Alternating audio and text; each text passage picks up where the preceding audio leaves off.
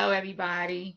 Just wanted to introduce marketing so everyone would have an idea as to what it is and how it can help your business to move forward.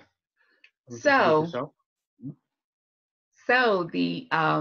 this is a quote. The entrepreneur all too frequently tends to forget that marketing is key to the success of most businesses. And this is by Arthur Lipper III. So what is marketing? Marketing is the way which a business communicates to and with its target audience to convey the value of and ultimately sell its products and services. So this is key, and we'll go into more detail of this later. My name is Rebecca Jones. I'm sorry if I did not do that. And I am a part of Rebecca Brand Share. 4 steps to successful marketing. The first one is identify your target market. 2, craft a compelling message. 3, deliver that message. And 4, monitor, improve, and repeat. So we're going to go into each of these separately. So the first one, identify your target market. So what I've learned is the 80-20 rule is a common rule of thumb in business. So it states that 80% of your total sales will come from 20% of your customers. Now, what does that mean? That means if you can define and describe the 20% that makes up your 80% of your sales, then ideally, likely you have defined your customers, your ideal market. Customers that you are most likely to buy from you, and that will mean the most to your business. So again, we focus on just that 20%. Number 2, craft a compelling message. So this one, sorry, I have to just move this down a little bit. Sorry. What would really attract your potential customers to your product or service is something that businesses, entrepreneurs have to think about. So A, we need to get their attention. So that's simply be creative. And we all have our own individuality and creativity in us. B, we need to focus on the benefits and keep it simple, which a lot of entrepreneurs forget to do. They want to, make it complicated somehow. So keeping it simple is, what is the reason someone will buy your product or service? And then why would someone want to buy your product or service from you? Those are all important things to think about. And then C, the call to action. A lot of entrepreneurs forget to make it compelling, which in an example I put here, supplies are limited, call now. We don't tell the customers what to do. So we need to tell them, call now, press the button, whatever it is, make it compelling so they can make an action. Number 3, deliver the message. So what this simply is, we find a way to get the message out in a way that is affordable, and keyword affordable, and effective. So A says we need to be brilliant.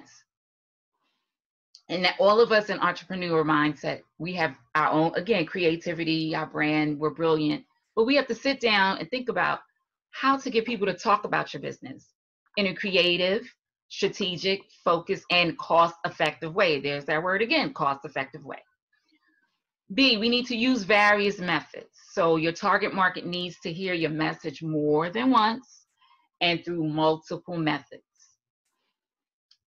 C, we need to use good timing and repetition. So messages need to be delivered more than 5 times before it yields results. Something to think about. D, create a budget and a schedule plan.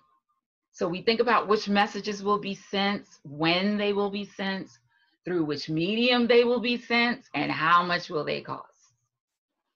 These are the 4 areas for delivering the message. Number 4, monitor, improve, and repeat. You should always be watching to learn what messages worked. Number 2 here says, which methods reach the right people? Number 3, which methods were most cost effective? And number 4, always be looking for new marketing ideas and strategies. So I put a little note down here that says some marketing methods will work really well for a period of time and then slowly lose its effectiveness. So the opposite may happen in other situations. So I say we pay attention to marketing and make regular adjustments to our marketing ideas and or strategies. I put down the 4 P's, which is important: product, price, promotion, and placement. So for products or service, we have to think, what are we selling? What would customers want? Why would customers want it? How is it different and or better than what is offered by your competition? I put a little note here. What are the benefits to the customers that makes them buy from you? That's the key point. What will make them buy from you? The next one, price. How will you price it? Who will that price attract? How will it stimulate action? A key note down here is don't lessen your price just to be lower than your competitors. Stick to your value, because people are going to buy from you, your personality, your brand, who you are. And that's who it is. That's what it is. And if you feel that this is valuable to you, keep it at that price. Let me move this up. Sorry, you guys. Okay, the next one, promotion. Let me see if I can go down a little bit. I don't know if you can see that. Oh, sorry. It's not letting me go down. Can you guys see 5 and 6 on your screen? On promotion, 1, 2, 3, 4, I have 6 of them. Can you see those? No, there's 3. You can't see the 4th one? No. Okay, so we'll just do it the 3.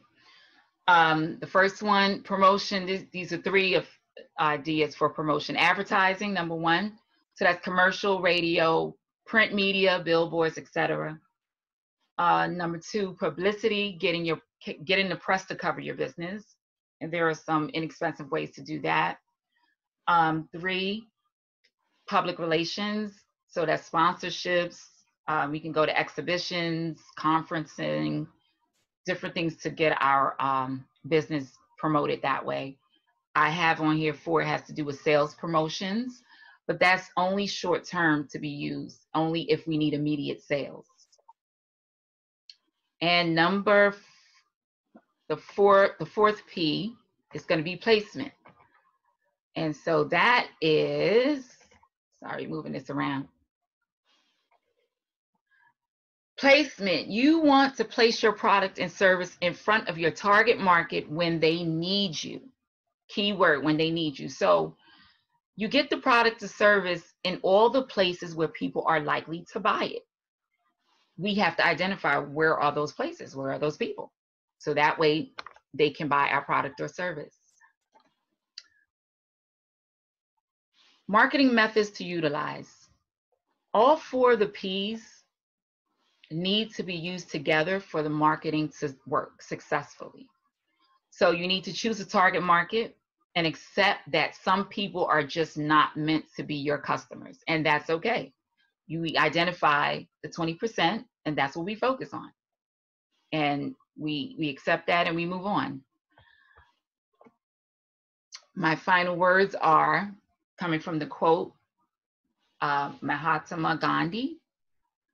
A customer is the most important visitor on our premises. He is not depending on us. We are dependent on him. He is not an interruption in our work. He is the purpose of it. He is not an outsider in our business. He is a part of it. We are not doing him a favor by serving him. He is doing us a favor by giving us an opportunity to do so. So Thank you very much for listening to this marketing segment. It was short. I have more details. If you have any questions, please call me, email me.